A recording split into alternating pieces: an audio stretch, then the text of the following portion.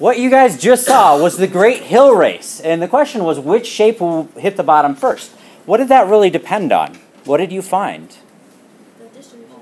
Yeah, it depends on where the mass is located, depending on which will get to the bottom first. So,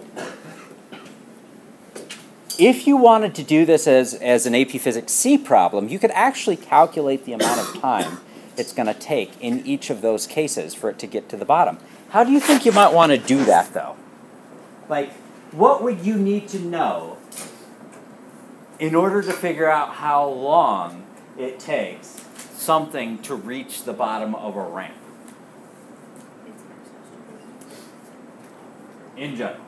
Because you've done this problem before a million times. The angle, the distance, And the height and the acceleration. yeah, probably the acceleration, right? Yeah. If you knew the acceleration and you knew the distance, what's the initial velocity? 0. Could you figure out the time? How? Kinematics. D equals VIT plus 1/2 AT squared. That would give you a time, right? All right, and the VI would be how much? 0. So D equals 1/2 AT squared. Solve for time. Time comes out to be something like square root of 2 AD, right? Yeah. All right. That would be how we figure out the answer. What's the only thing in that we just don't know? You don't know the acceleration. So the whole point of what we're about to tell you is to figure out how quickly each of those different shapes should accelerate when you let them go. Does that make sense? Okay, so here we go. There are two separate ways to figure out what the acceleration ought to be. One is the parallel axis theorem method, which is the easy way, and the other one is a force balance method, which is difficult. So we're going to do it two different ways, and then we're going to compare them. Hopefully they come up with the same answer. You guys ready? Yes. Here we go. Parallel axis theorem method. Let's say you had an object. Which object do you want to pick? The hoop. Okay, good. So you've got a hoop. The hoop looks shockingly like this, right? And you put it on a hill. About what axis will it rotate? The one straight through its center. Yeah, straight through. Parallel. Is it rotating about an axis about its center? Oh no, it's on the edge. It's on the edge. Sure. Or is it actually rotating about the edge? Okay, who says that the hoop is going to rotate about its center of mass? Raise your hand. Raise your hand. Who says that the hoop is actually going to rotate about a point on its edge? Raise your hand. It's literally right there. Who says, I'm confused, because isn't it kind of both? Yeah. Woo! Ha! Yes! Yes! Say that first, please. All right. The answer is always C. Haven't you learned anything in this class? The answer is always C. I swear you've asked us like 100 questions that way where you So the test. and then the last question is the actual one. So here's the deal. And you might have missed this the last time we did this because it was probably about a week and a half ago or 2 weeks ago now, before Thanksgiving. I kind of mentioned once or twice that any object that's rotating, you can actually pick the axis that it's rotating about. Yep. Yep. If something is spinning in the air, like this, like that, which axis is it rotating about? You get to All of them. Got it? You could say, well, it's rotating like this about the center, and the center is moving in a straight line. Or you could say it's rotating about the edge, and the edge is moving in a cycloid, translating in a cycloidal pattern, right? The point is you get to pick the axis of rotation, just like you did with static equilibrium problems. All right? It turns out in order to solve this problem, the easiest axis to pick is not the center of mass. It's the edge that's touching the ramp. Here's why that's the easiest. Oh, why would that be the easiest axis to pick? Why is any axis any easier than any other axis? Because you get rid of forces that way. Right? You remember that from static equilibrium? Yeah, you want to pick the axis that gets rid of the most forces. So it turns out picking the axis along the edge is the easiest way. And the way you do that is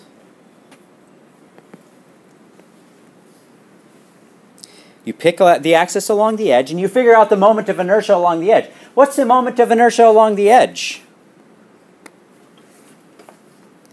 If this thing has a moment of inertia of I about its center of mass, what's its moment of inertia about its edge? I plus mr squared. Done.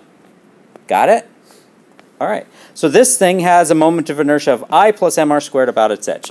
Oh, if we're going to view torque equals I alpha, what's the torque on this thing? Is there any forces acting on this? Yeah, it's gravity. Gravity. Which way does gravity pull? Down. Pulls straight down. Is there an angle in there? Yes. It is this little angle right here. That looks like an acute angle. Guess what? So is this one. They're both cute.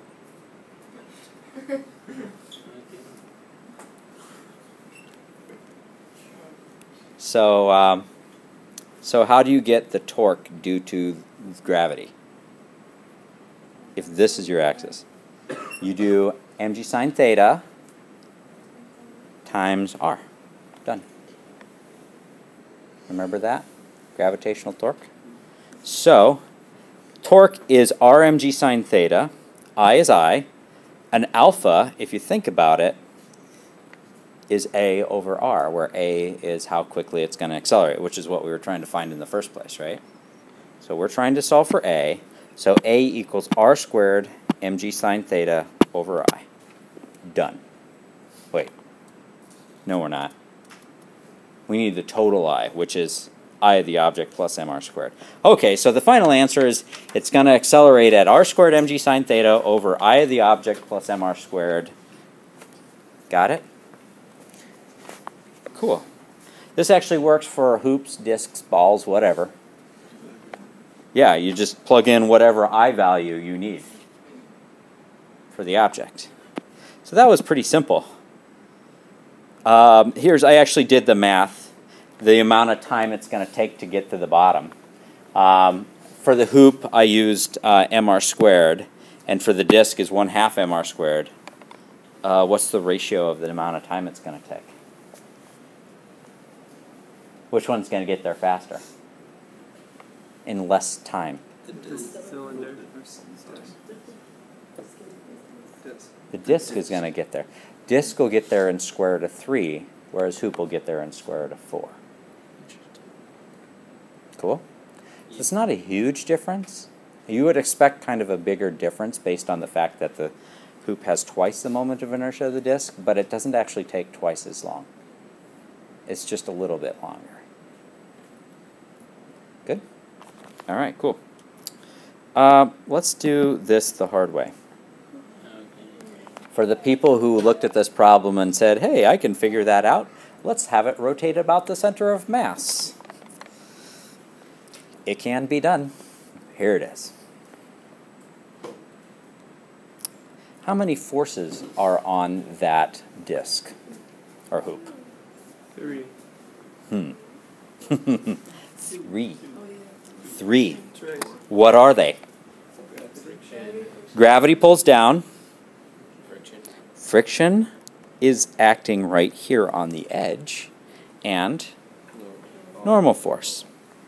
So, if you choose your axis of rotation about the center of the object, which of these forces matters for torque? Friction. The friction is the only one that matters for torque. So the torque due to the friction would be R times F times sine theta, right? But theta is 90 degrees, so it's just RF. So the torque equation is actually really simple. It's just FR equals I alpha, and alpha is A over R. Good? So friction would be IA over R squared. Good so far? But that doesn't give you enough information to solve for A because you don't know the friction force. Okay, so in order to get the friction force, we actually have to use the down the ramp direction. So we're going to call that X is down the ramp. So sum of forces in the X direction equals MA in the X direction. How many forces are in the X direction? Two. What are they? The weight, sort of. The weight and, you didn't just say weight and gravity, did you? Yeah, that's what you said. Okay. Like in the X direction? In the X direction, how many forces are there? Two. What are they? Wait. The component of the weight in the X direction, which would be mg, is it cosine or sine? Mg sine theta and friction. So mg sine theta is positive, friction is negative. So we got mg sine theta minus friction equals ma in the X direction. We got to solve, oh, sorry, we can plug in friction from over here. So mg sine theta minus IA over R squared equals MA. Solve for A. Good? Do all that, and you end up with, guess what? The exact same thing as before. All right?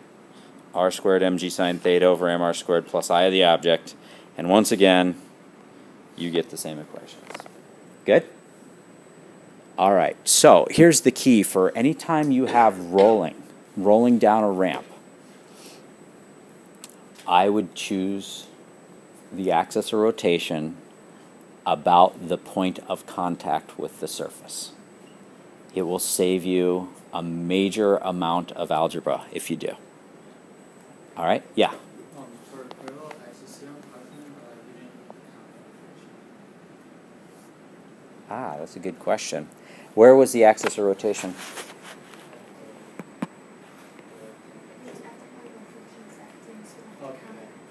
Yep.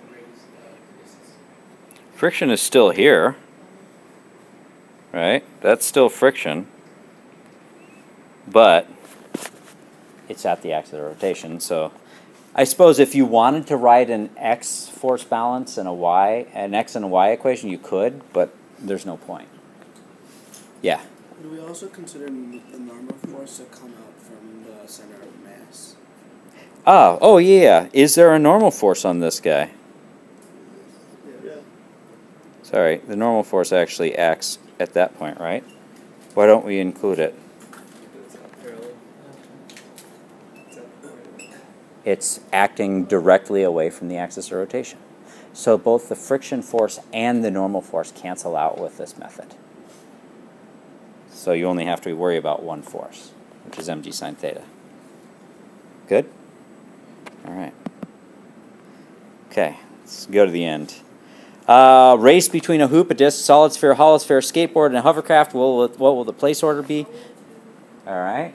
Hoop, hollow sphere, disc, solid sphere, hovercraft, and then skateboard is somewhere in here. Why is skateboard somewhere in here? In between these two. Because it's close to a hovercraft, but it's not exactly because it's got some. Yeah, it's almost a hovercraft, but it does have a tiny little bit of its mass that has to spin up. All right, we good? So they're in the order of decreased system of moment of inertia. Oops. And, oh, who's going the fastest at the bottom?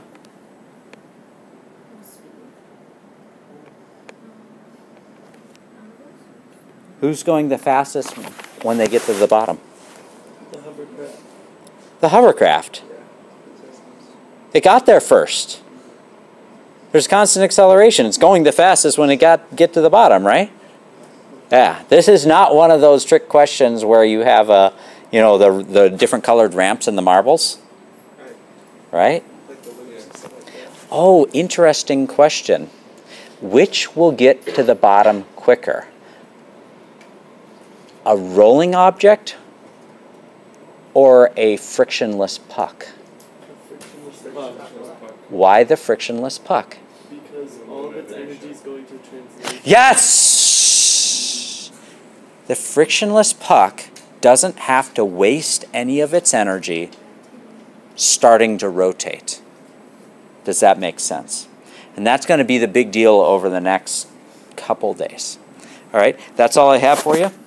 Get your homework done.